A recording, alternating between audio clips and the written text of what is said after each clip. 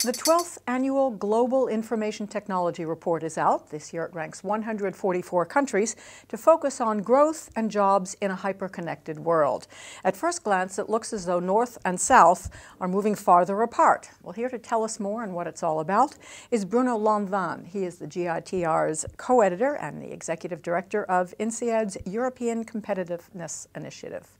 Welcome to INSEAD Knowledge. Good afternoon, Jenny. This year, top three: Finland, Singapore, Sweden. Finland and Sweden swapped. Singapore, again, is number two. Why does it keep being number two, and do they want to be number one? It's a very comfortable place to be number two. Looking at the rankings of this year in GITR, we see remarkable stability at the top. We saw already remarkable stability last year. It is true that if we compare the rankings of the last 12 years since the creation of GITR, on average, Singapore has been the champion of the world. They've always been navigating among the very, very top ranks in that list. What changes this year is clearly the insisting gap that seems to separate those who are the champions of network readiness, the Singapores, the Nordics of this world, and the rest of the crowd, including, what is surprising, some of the BRICS. But let's look at the top 10 if we can. So that would be Finland, Singapore, Sweden, Netherlands, Norway, Switzerland, UK, Denmark, US, Taiwan. Taiwan is new, Canada dropped out. Otherwise, it's been pretty much those top 10. And as you've said, that tends to be a lot of the Nordics and then Singapore. So what is it that categorizes, what does Singapore do that's so good? What all these countries have done is to develop an ecosystem around IT. That is, they're not just countries who invest a lot in information technology. They're the countries who have developed the skills necessary to take advantage of information technology. They are the countries who have combined public sector and private sector energies to develop information technologies, to develop infrastructure, and to develop usage. And more than that, they are the countries where there's been a buy-in from the population at large. Information technology has been part of daily lives of younger and older generations as well. So it's a societal kind of approach to IT that we see in all these countries who are in the top 10. Now, you mentioned the BRICS. How did they do? That's Brazil, Russia, India, China. How did they do this year?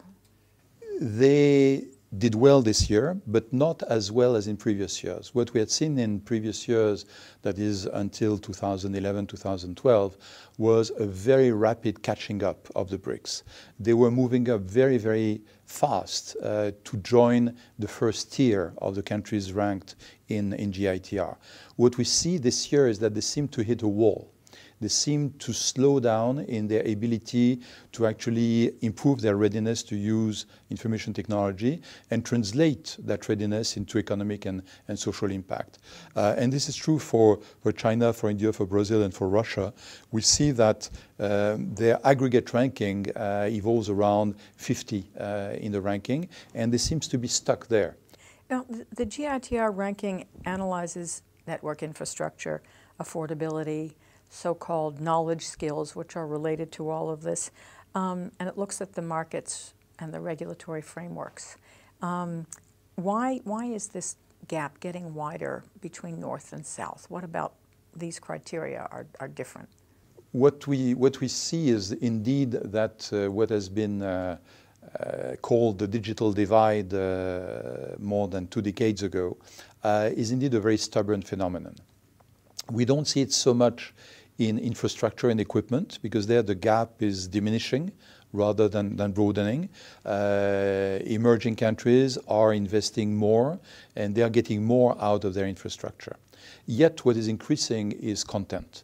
It's the ability to translate ICT investment into genuine content, into something that makes sense for your own businesses, especially small and medium-sized enterprises, which are prevalent in those countries, and enables you to create jobs and to improve standards of living. So there seems to be an obstacle which is probably bigger than anticipated 10 years ago, when most people would believe that if you develop the infrastructure, something would happen. something is happening, but more could be happening with higher levels of skills, better interconnection between the sectors of the economy, and a number of other factors which have to do with the eco-socio-economic system of a country. That's largely what policymakers would do. So what needs to happen in this regard to, it's one thing to install the hardware, it's another thing to be able to use it and use it properly. So what policies do we need? If the lesson of the champions is of any use in this context, that is, in each region we see champions. So we can't say Europe is more advanced than in America, which is true in average, without looking into what's happening within these regions. And in each and every one of these regions, there are champions and there are laggards. So if we look, for instance, at the Middle East, we see countries like the United Arab Emirates, like Qatar, like Saudi Arabia to a large extent, who are ahead of the pack. And then we see other countries in the MENA region who seems to be stuck at the level where they were still 2-3 years ago. And one of the elements we see is that in the champion countries, there's a better interconnection between what happens in the ICT field and what happens in other sectors. Very often, this is easier to implement in countries where there's less baggage. That is, if you have an education sector or a manufacturing sector which has accumulated baggage and in terms of rigidities, in terms of difficulties to change the regulatory framework or the employment scene, it becomes more difficult to actually take advantage from investment in ICT. How has the index changed to keep up with the times? The partners involved meet regularly to try and think of in which way we could improve the data collection, not just because the focus has changed in economic terms, but also because more data became available from one source or another. And every year there are incremental changes. There's 1-2 variables which are on which we can improve in terms of country coverage, in terms of detail of what we try to describe. A major change happened last year, where we introduced the impact pillar into the model. So the model now includes a number of data regarding the economic impact and the social impact of investment in information technology. Were there any surprises this year? This has been a remarkably unsurprising year. The stability has been remarkable at the top, as it was last year. And we've seen this phenomenon whereby the rapid acceleration we had seen in BRICS in particular has slowed down. So overall, if we compare the 2013 picture to the 2012 picture, it shows remarkable stability. Bruno Lanvin, thank you very much for being with us on INSEAD Knowledge. Thank you.